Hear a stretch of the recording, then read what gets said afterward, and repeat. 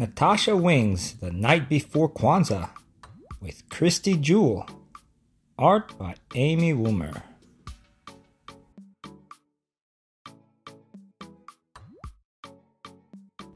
"'Twas the night before Kwanzaa, a Black American holiday. This year is extra special, 'cause Granny's come to stay. We'll celebrate Black culture of our people far and near. It goes from the day after Christmas through the first of the year.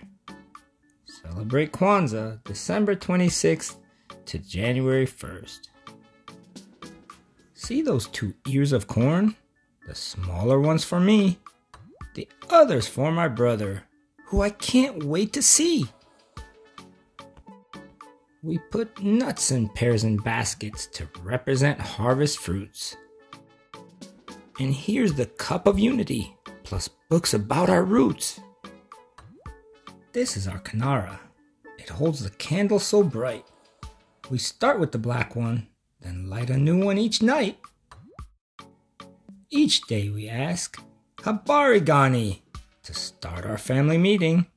It means, what is the news? It's a Swahili greeting. Habari Gani.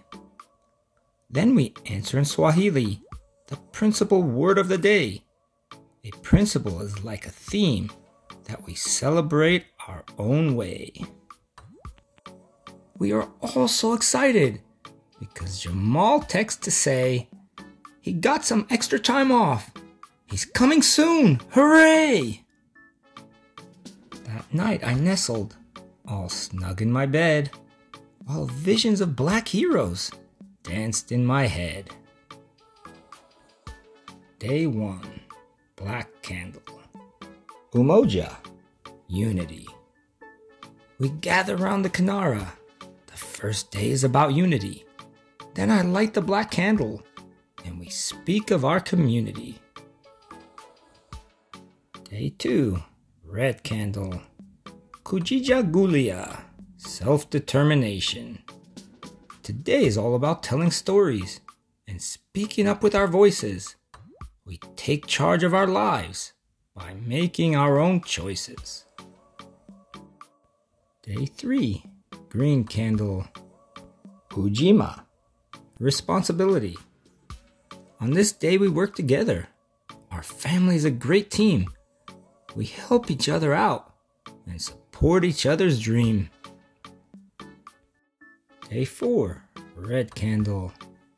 Ujama, cooperative economics. This morning we go downtown to browse in local shops. We show our support by buying from Black-owned mom and pops. Day 5, Green Candle. Nia, purpose.